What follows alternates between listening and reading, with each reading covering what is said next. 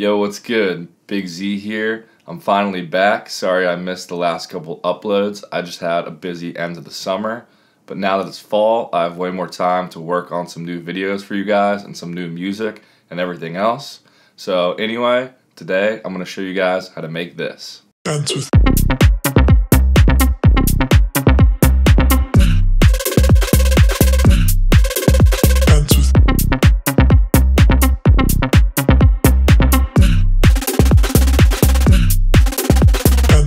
So this is my remake of Dance With Me by Wrek. If you haven't heard of Wrek, they're a really sick tech house duo. I think they're from America, but they've been coming out with a lot of great tech house songs recently.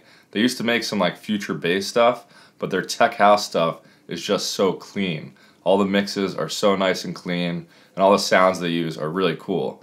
So that's why I wanted to do this remake. By the way, all the drum samples and presets that I use in this remake you can download for free below.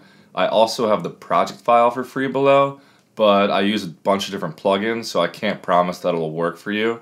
And I know a lot of you guys aren't Logic users, so that's why I'm giving you guys the samples and the presets this time. So I guess we can maybe start with the first lead.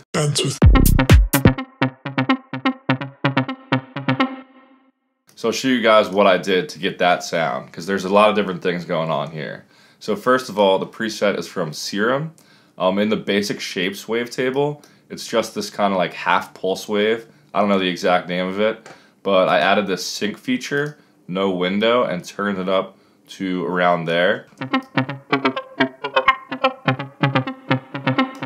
You can see how messing with that really changes the character of the sound. And then I have envelope 1 down here that's controlling the amplitude of the sound, but also it's controlling a filter in the effects section, which I'll get into. The only other thing on this main tab is that mono is checked down here in the voicing section. Then in the effects section, I'll turn off all these effects so we can see what the raw sound sounds like.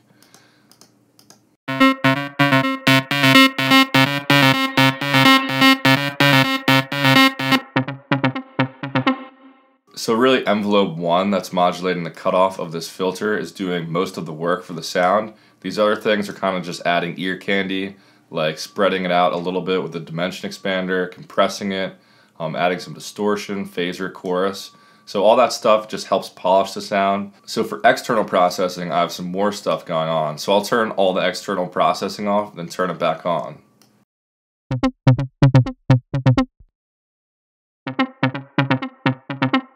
So I've stacked a couple different EQs here because I couldn't get it sounding exactly how I wanted with just one EQ.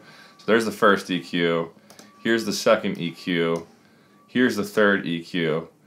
And now it's just me shaping the sound as I was mixing. Because if I played the sound in the mix without those EQs,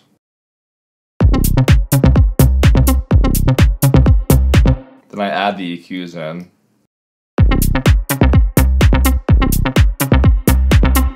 It makes a big difference in how the sound is shaped. So other than the EQs, I just have some reverb and delay. So this Echo Boy is on there, just providing like a really short delay with the feedback all the way down. You can barely even notice it.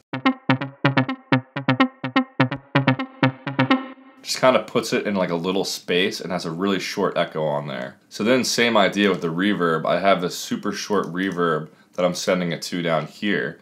So first in the chain I have Transient Designer, just taking out the transients so the reverb can be cleaner. So then I have the actual reverb, which is only 0.85 seconds of decay time because I want it to be really short and just kind of put the sound in a room. So I'll take the reverb off and put it back on and keep switching it so you can see how it affects the sound.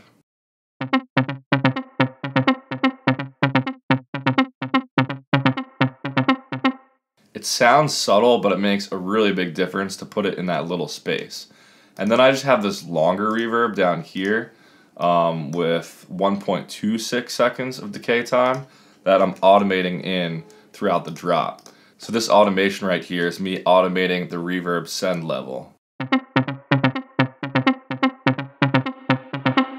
Just kind of add some tension to the drop. So enough about this sound. I still got the basses to talk about and the other cool lead. So this crazy sounding lead,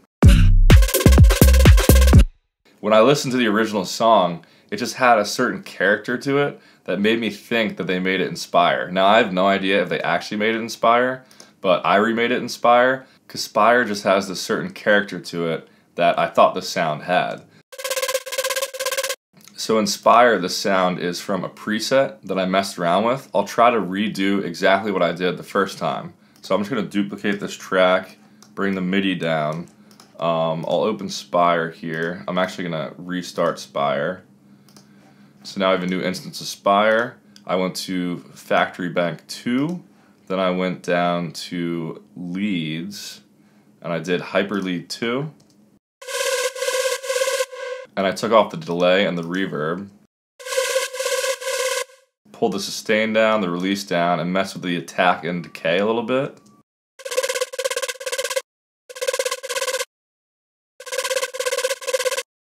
And then I did a couple things in the oscillator section.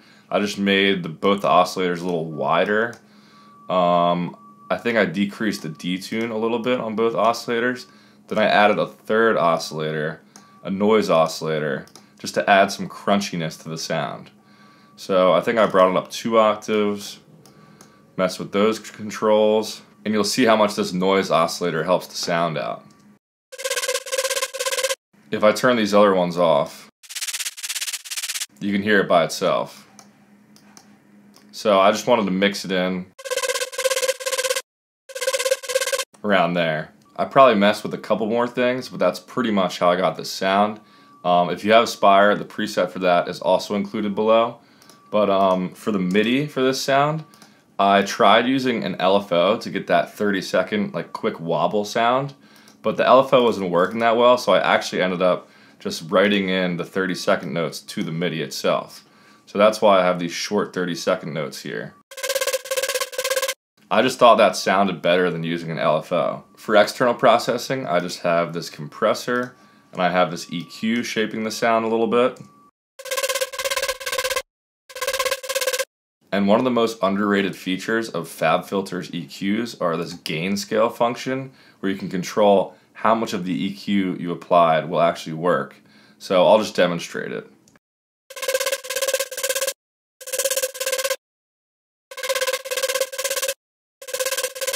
A lot of the time that you apply an EQ cut or boost, you tend to overdo it a little bit. So this tool is really helpful just to see what it would sound like if you scale it back a little bit. And that's what I ended up doing with this EQ.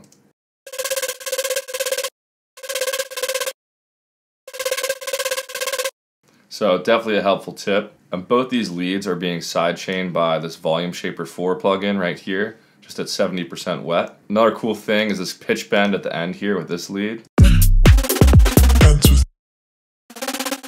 And I just did that in the MIDI here. I just went to the pitch bend section and messed with the pitch a little bit. It would sound cool to mess with the MIDI a little more, I think. Like on this one, if we made the MIDI go up in pitch at the beginning, let's see how that sounds.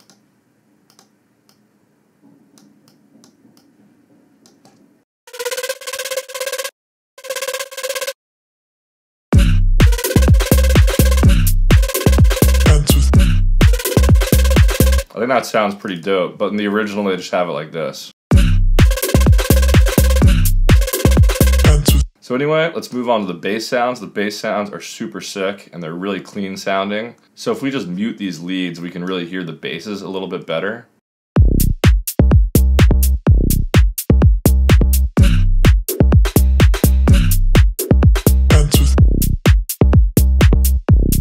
So anyway, all these bass sounds are in Serum. You can download them all below, so I'll just go through them quickly.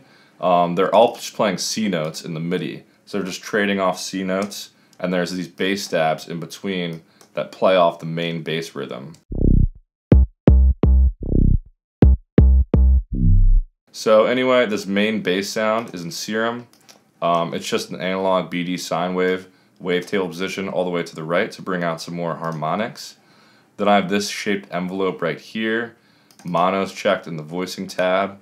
In the effects section, I just have multi-band compression, tube distortion, and this filter that's being controlled by this envelope. Then to give it that attack I was looking for, I have envelope 3 controlling the master pitch.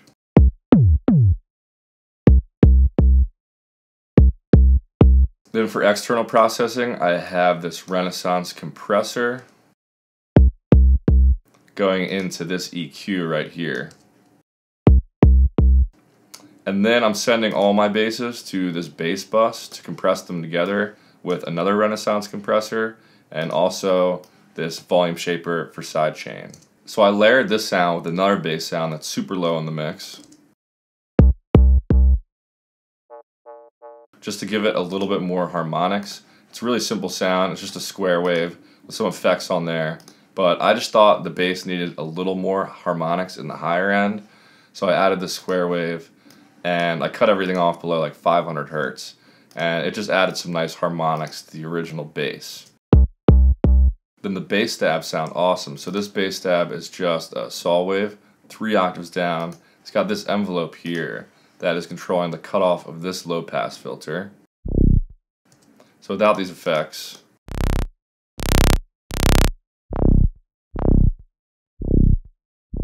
so it's really all the filter doing the work, and I just have this external EQ that's cutting off everything above like 450 hertz. The other bass sound is really similar. It's just a square wave. I don't even think this other saw wave is doing anything. Yeah, it's just a square wave, 3 octaves down. Same exact effects as the other bass stab. Also, I should mention I found the exact same vocal sample they used for this song. It was from Splice, and it was called HD Spoken Dance With Me. Here's what it sounds like. Dance with me. So I just took that sample and I just messed with like the formant and the pitch and some different things with Manipulator down here. So I just messed around with some EQs and compressions and stuff to get the vocal sample sounding how I want it. Then I bounced that in place, and here is just the audio file from that. Dance with me. And this one is really a stack of 3 different me's down here. That I just added some different EQs and Manipulator to, just to mess with the sound some more and get it sounding like the original. But I've bounced these in place, so you don't need to worry about them. I'll actually just delete them probably. So in the project file, if you download it, you'll just get the vocal samples already processed and bounced in place. Dance with. I'll just solo all the drums real quick so you guys can hear them. Shipwreck uses super clean, tight sounding drum samples that are all really short, and that just gives the mix so much room to breathe, which is part of the reason why their mixes sound so clean. So here's what the drums sound like all together.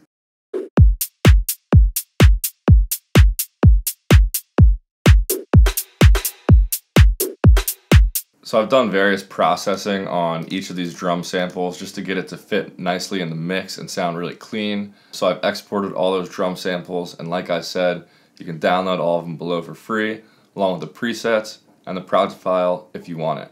So I hope you guys enjoyed this one. Make sure to follow me on Instagram and Spotify below. And other than that, I'll catch you guys next time.